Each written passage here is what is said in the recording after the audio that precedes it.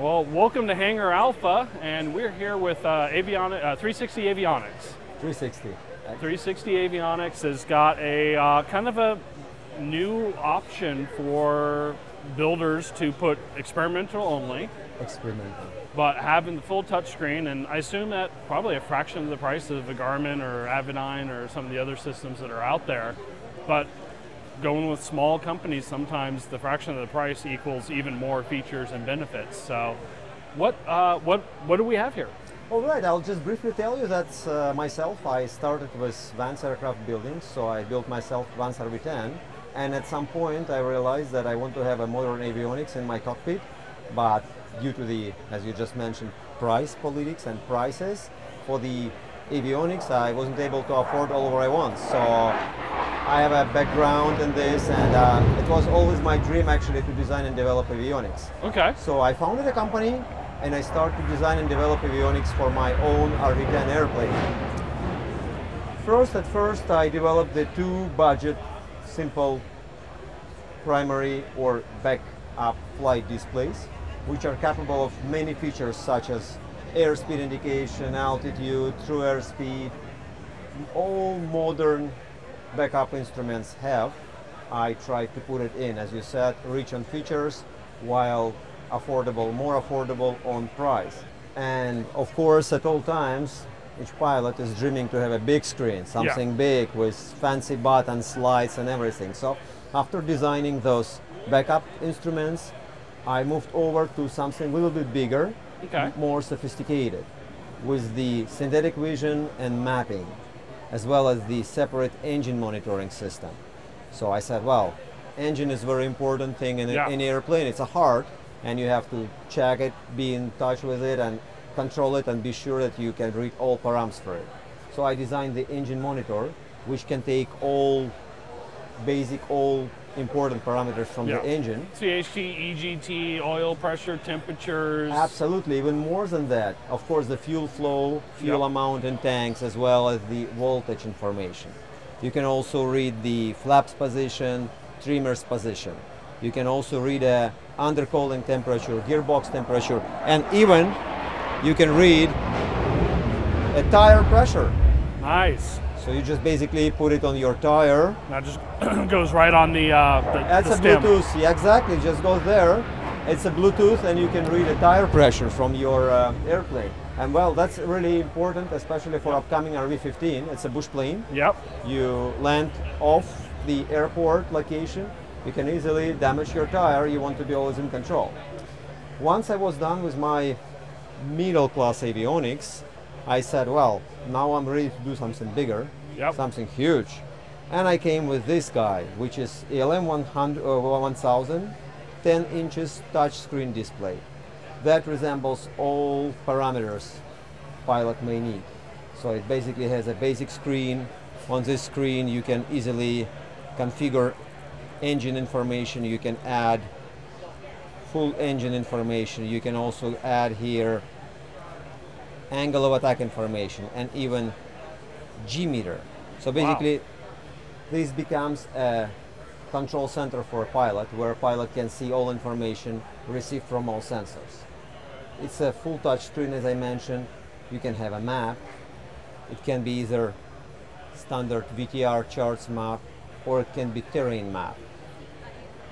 It's a touch screen, but it also has buttons. Okay. Terrain the situation awareness screen, separate engine monitoring screen with, again, tire pressure, all trimmer parameters, with the charts, with the AGT, CHT, reach of peak, lean of peak, as well as with the graphs for CHT and AGT. Wow. I've never seen another engine monitor actually give you the graphs like that. That's unique. Well, I like that. But that's cool to have, because especially when you diving down, descending, you want to see that you're not going to make damage to your engine by overcooling it, so you just can watch your graphs and see what's happening. That's the standard weight and balance.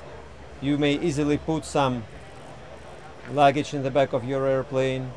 You can put some kids, 36 pounds, do calculation and right away see if you are in the envelope or outside. And you can set it for any airplane, any RV airplane. You just put initial params, empty weight, empty center of gravity, and you have your weight and balance information.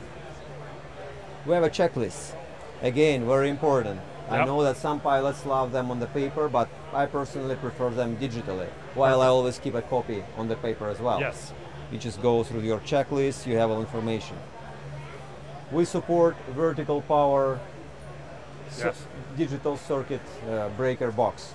Full support for them. Now, which of these items will integrate with vertical power? Because it's not just the big one that will No, integrate. the big one and this one, the ALM Okay. 350 is integrated with vertical power as well as ALM 1000. Also, we are integrated with the Avionics tail beacon X transponder. You can set all your squawk codes from here and set operation mode from here. We also have a home radio support. Any Garmin or other manufacturers like Qualcomm or Tricoms are supported through the standard SL40 interface. Perfect. So now there is a little bit more about that. While preparing, But wait, there's more. yeah, while I was preparing for the Oshkosh show, I was thinking how I'm going to demonstrate it all to customer, and I found that moving a hand here in the front of the customer is not really well. So I just took regular automotive controller and I just made a full implementation of controls.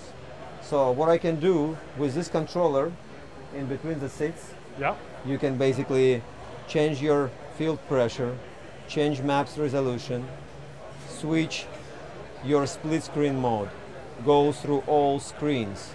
You can call main menu, change parameters, change settings. You can also program those buttons, 4 buttons, to any mode. Like for example, right now, the bottom one is a yaw damper, top one activates Autopilot.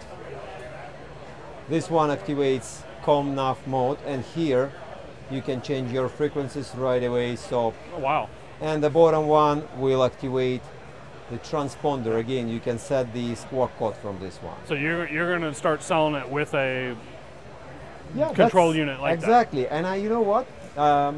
I would say about 100 people passing by me said, "Hey, we want to have it." They want Because that. in turbulence, you don't even need to move your eyes away from the watching the horizon, Excellent. and with your hand you can just control literally like in the vehicle. Now, what autopilots do you integrate with? Right now, first of all, we can support any Autopilot which has standard NMEA bearing input. Okay. TrueTrack, I would expect NGL Autopilot also to expect Okay. that, and many others. We do also right now getting ready to release our own Autopilot. Excellent. Our own Autopilot, it's already implemented in the software, and Okay. I have 2 airplanes test flying it.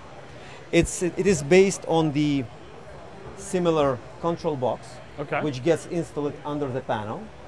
We use TrueTrack servos as Okay. the servos to interface, because TrueTrack was most widely spread Yep. Autopilot, which was affordable for most enthusiasts who was building the airplanes, and those servos are widely available on the market. So you just need to get 2 servos, connect to our Autopilot box, connect box to our unit, and you have full Autopilot with altitude hold, heading hold, following navigation as per plan, with emergency 180, envelope protection, and auto leveling feature. That's Autopilot is planned to be released before the end of 2024. Wow. So you're keeping busy doing a We're lot of trying new to stuff. keep ourselves busy, right? Because for next year, Oshkosh, we would like to be ready with even more products. So what are some of the boxes that go behind the panels like to Oh. support this? I will be happy to show you that. So the first important box is the engine monitor, we call it Junction Box, Okay. where you connect all your engine sensors. It mounted on the firewall, and it speaks with this unit or this unit through the CAN bus. Okay. Simple, easy, slick, just get installed, wires connected, no extra wires. Okay. This box comes with this unit and with this unit. Okay. We also have so-called VIX, Voice Information System. Excellent. This gets connected to any of our FSs, and it provides pilot with additional audible information. In case of if you, let's say, diving, it will tell you pitch up, or pull down, or stall. All those warnings that you can hear, including all warnings related to the engine monitor, traffic, and other possible warnings in flight. That's a Wix. It gets connected to the audio panel, and it just supplies the messages directly to audio panel through the audio pass. Perfect. We also have a digital compass, which gets installed in the tail cone or in the wingtip. For example, RV10 I found wingtip to be the best. I guess RV14 is also the best spot for it. When this compass is connected to the AFIS, it will also give you the wind direction and wind speed, because now we can distinguish between where we head and what's our track. And we do it by doing calculation, we can see what's happening with the winds. Also, this will be used as a backup. GPS gives us very precise TrueTrack when we move fast enough. We can easily calculate GPS into magnetic by using magnetic declination in certain spot of our Earth using GPS coordinates. This compass gives you wind speed, wind direction, and also acts as a backup magnetic compass information, or primary, upon your choice in the menus. Perfect. And where's the ADAHRs and attitude indicators? ADAHRs are built in each of those units. It's self-efficient unit with pitot and static connections. We also have a backup ADAHR system which can be installed as the additional backup system. One more product which we're now releasing is a smart trim. That basically to help pilot, to help builder to have less wires. When I was building my RV, I was need to connect my yaw damper, yaw trim, aileron trim, and rudder trim wire, and the elevator trim wires all together through the relay box with the buttons. Also, they do a great job here. Yeah, it's like there's an air show going on or something. It is on top of us. Also, I found that in RV14 and in RV10, those are very fast airplanes. Well, all RVs, to be honest, are very fast. If at high speed you trim airplane, it really goes abrupt, forward or back. So this box not only allows you to connect all your trimmers and flaps, but also allows you to slow down your trim motor at higher speeds, which makes your trimming very soft. So you don't have the abrupt maneuvers. Plus, your flaps can be programmed for up to 4 positions where you want them to stop at any certain degree. And after that, you can just by single click of your switch, you can put the flaps in desired position.